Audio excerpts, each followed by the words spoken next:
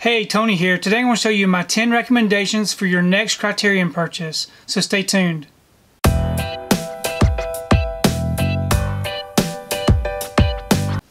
So today I thought I would give you my recommendations on 10 Criterion titles that I would recommend you buying if you don't already have these in your collection.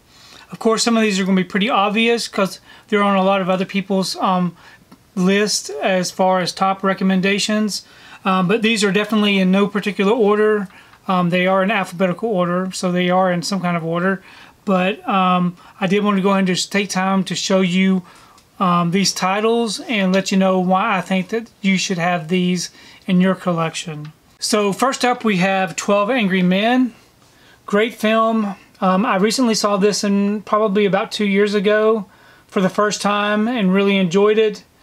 And it is a great film, directed by Sidney Lumet, and it stars Henry Fonda and a cast of other great actors. If you like older films and courtroom dramas, then this is definitely a film that you should check out. It does have a whole bunch of special features available. One of my favorites is the 1955 television version of this particular story. It's definitely got some great packaging with the booklets and the disc art. Okay, my next choice is Badlands. This right here stars Martin Sheen and Sissy Spacek, and it's a Terrence Malick film. Really interesting story about the notorious Charles Starkweather killing spree, which is played by Martin Sheen. Now, this is one of Sissy Spacek's earlier films, and I think she did a great job, her and both Martin Sheen together. And one of the great special features on this one is a 1993 episode of American Justice that talks about the real-life story on which this film was loosely based. So definitely check this one out. Okay, next up is a Joel and Ethan Coen film called Blood Simple. I saw this one about 3 years ago, I believe, and really enjoyed it. I had never seen it before. But it does have a great story, and of course it stars Frances McDormand, and she has a great performance in this as she does in all of her films. And it's definitely loaded with a lot of great special features also.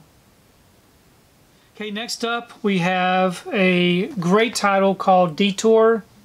I had a recommendation to purchase this and watch it from David from Cartoon Fortress, and I really did enjoy this film. So this film focuses on one man and one woman and some of the troubles that they have gotten into on this detour. So definitely check this one out if you're a fan of film noir. It's a great film, and I just definitely recommend you checking this one out. Okay, next up is another film that I watched recently, probably last year, and it is The Game, starring Michael Douglas. I've always wanted to see this movie and just never took the time to do it. So during the pandemic, when I actually had some extra time, I actually started watching a lot of these Criterion releases, and The Game was one of them. Now, this is a David Fincher film that stars Michael Douglas and his younger brother Sean Penn, who has given Michael Douglas's character a voucher to play a game, and it's hard to tell if the game is actually happening in real life or if it's all just pretend and make-believe. And of course, with all these Criterion releases, it does have some great special features. Okay, my next recommendation is The Killing. This is a Stanley Kubrick film. Really it's really a very good older film, of course in black and white. Now, this is a black and white film about a racetrack robbery. And this particular release also comes with a bonus movie called Killer's Kiss, so it's definitely worth the purchase. Okay, next up we have a Joan Crawford film called Mildred Pierce. I watched this one earlier during this year and really enjoyed it. I've been wanting to see a lot more of the Joan Crawford movies, and this was definitely one of those that I would definitely recommend that you check out. No matter what everybody says about Joan Crawford, She really does know how to play a character. So this movie stars Joan Crawford, who is playing Mildred, the lead character, and she is a single mother who's trying to do the best for her family, for her and her daughter. She started out as, well, she of course started out married, then was divorced, and then had to get a job as a waitress, and then ended up actually purchasing a restaurant chain, which was very successful. And then the story just kind of goes from there as far as the hardships that she went through to make sure that everything that she had put in place sticks around. So definitely check this one out.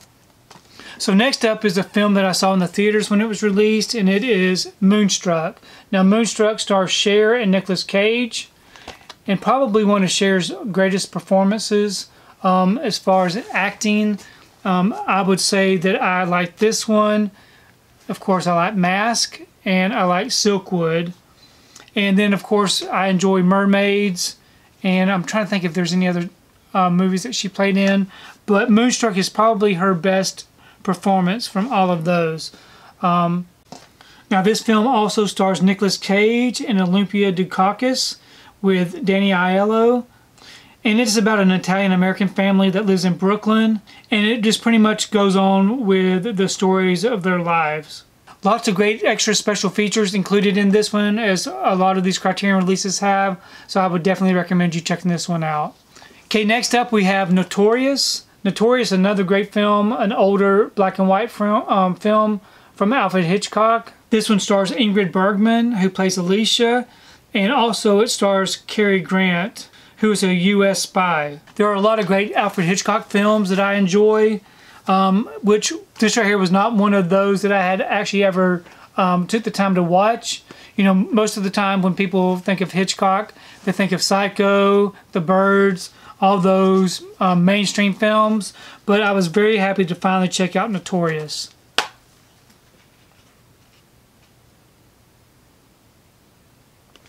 So definitely check it out and tell me what you think about it. Okay, lastly we have a film with Dustin Hoffman called Tootsie. Now before there was Mrs. Doubtfire, there was Tootsie. So Mrs. Doubtfire was a story based on a father who wanted to spend more time with his children, so he dressed up like a woman. So this particular film stars Dustin Hoffman, who plays Tootsie, so that he can be an actor in a soap opera.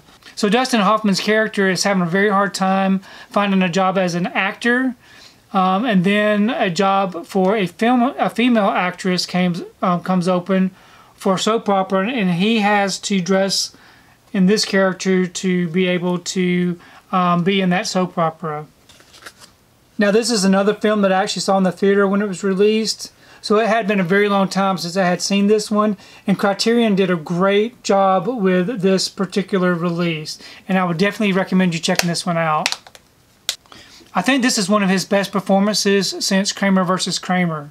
So those are my 10 recommendations for your next Criterion pickup. Please let me know if you've seen any of these films and what you think about my recommendations. And also let me know what you think about this particular video, because I really do enjoy reading your comments.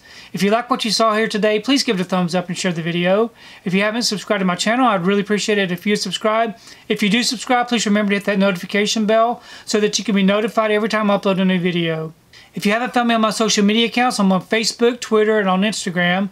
And if you'd like to find out what I've been watching, you can find me over on Letterboxd. I do have links below. But thanks again for watching, and we will see you next time.